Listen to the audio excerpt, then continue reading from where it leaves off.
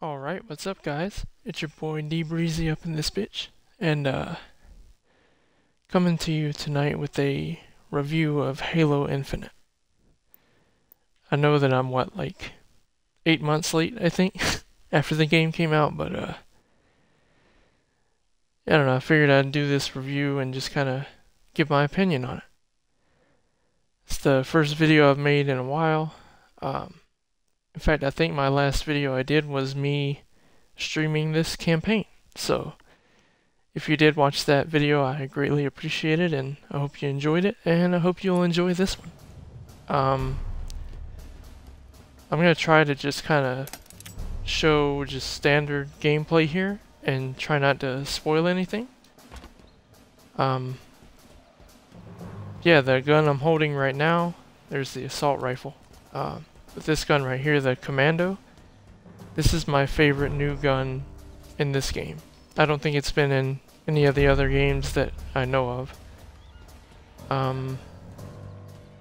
Yeah, let's get into the game.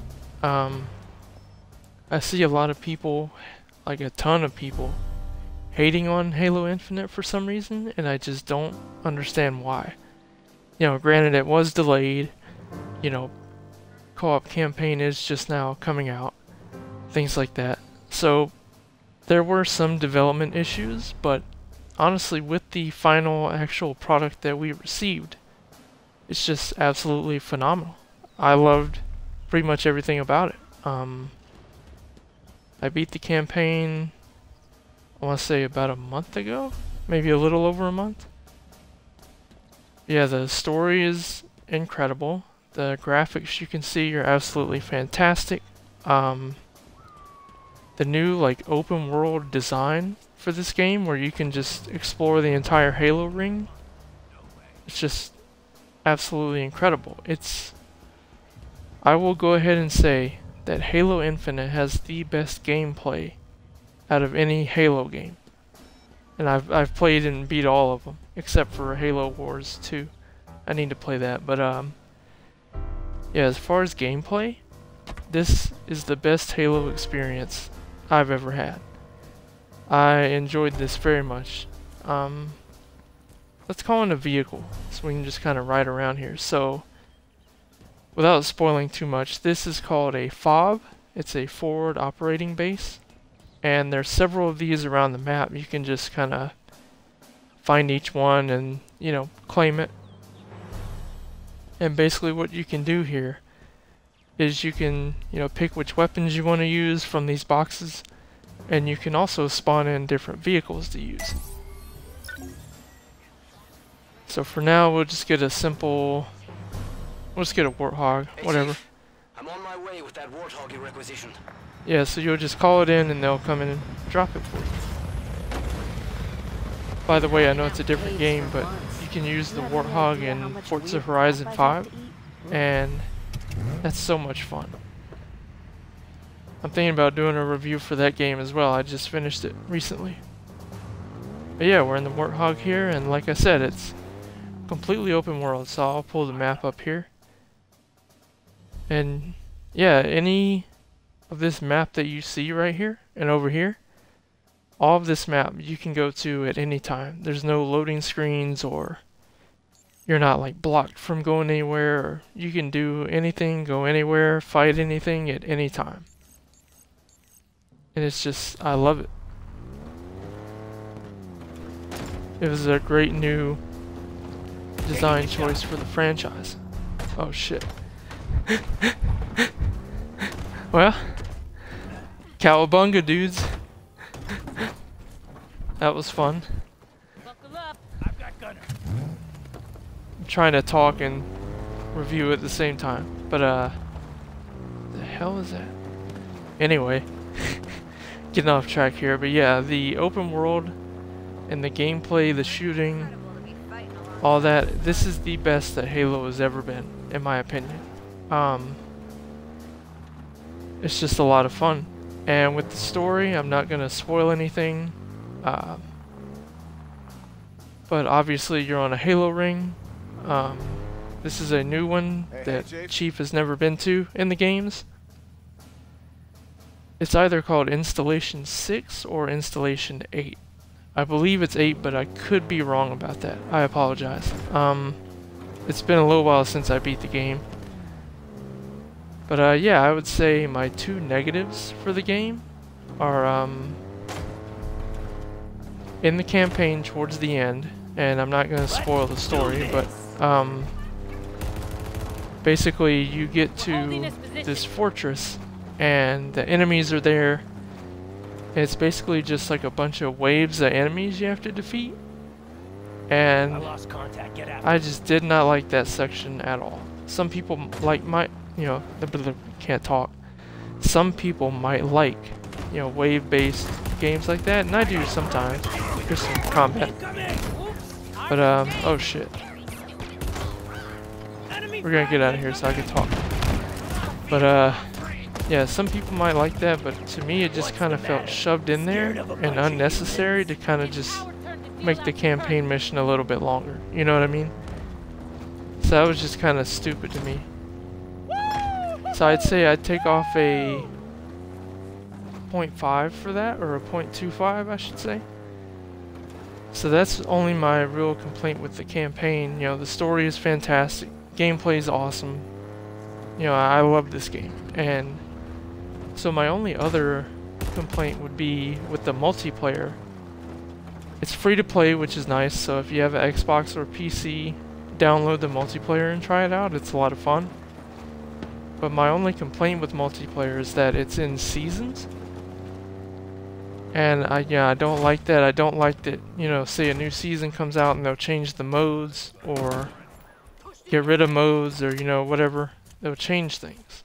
And, they'll add stuff or take stuff away, and that's kind of annoying to me. And also with like cosmetic armor and, gun camos and stuff and guns and weapons and whatever, you can only, or even some modes, you can only access some of this stuff in one particular season. So let's say I don't play the game for 6 months or whatever, and I'm playing other things and doing whatever, and then I come back.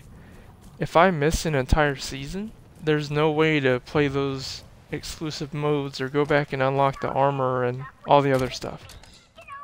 It's just, that's it. You just missed out on it, and that's very stupid to me. Like right now, when the game first came out, it had forget what the mode's called, but it's basically free-for-all Slayer, and I loved it. I played it a ton, and now it's not in the game to my current knowledge. I haven't played multiplayer in a couple weeks, but when the new season just came out, they took it out of the playlist, and that was just stupid to me. And with Slayer, it's either regular Slayer or battle rifle Slayer. And just my personal opinion, I don't like the battle rifle. I'm sorry. I know a lot of people love it, but I'm not one of them. And you can't choose which of the two Slayer types you want to play. It's just a mix of both. So sometimes I might get stuck playing battle rifle Slayer, and it's just not fun to me. And that's, kind of a complaint. So I would give another 0.25 off for that. But really, those are my only two complaints in the game. Well, no, there's one more, but I won't deduct any points from it for this. But it's kind of a spoiler, but not that big of a deal. I don't think too many people are gonna care. But for me, I was very upset to find out that the Forerunner Prometheans, those enemies and those weapons, are not in this game at all, to my knowledge. So there's no excuse me, you can't use the scatter shot, the shotgun. None of those weapons are in the game. None of the Forerunner enemies are in the game that are in Halo 4 and 5. Oh, and I'll show one thing that's cool. One new thing in this game is the grapple hook. So you can kind of grapple around, and also there are these new boxes you can like throw at enemies and they explode. Yeah, the grapple hook's a lot of fun. You can grapple weapons and pull them to you, or you can grapple yourself to vehicles. Now let's see if we can find the Warthog. I'll try it. But yeah, getting off track here, but yeah, the Prometheans are not in this game. at all, and that really pissed me off because personally my favorite Halo game is Halo 4, and that's when the Prometheans were introduced, and just between the gameplay and the story, Halo 4 is my favorite. I love that game so much. So the fact that the Prometheans are gone now and weren't in this game at all just kind of pissed me off. It was just stupid. Why do you have them in the first 2 games of this trilogy and then not in Halo Infinite, Halo 6, whatever you want to call it? I really like those weapons and the enemies, so hopefully in the next Halo game they'll bring those back. Because it was cool to have something different than just the Covenant, you know? In this game you're fighting the Banished, but they're basically just the Covenant, if we're honest here. They're not that much different. So I don't know, that really did bother me. But that was just an artistic choice, and it's not a fault with the game, so I'm not going to take any points off for that. You know, that's just a creative decision from the development team. So I don't know why they took it out, but they did, and it sucked. But yeah, like I said, I'm not trying to travel too far around the map or show much of anything because I don't want to spoil it.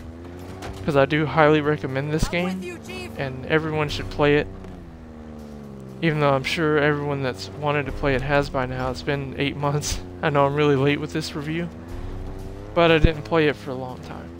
I played the multiplayer when it first came out, but for some reason the campaign I just waited a bit.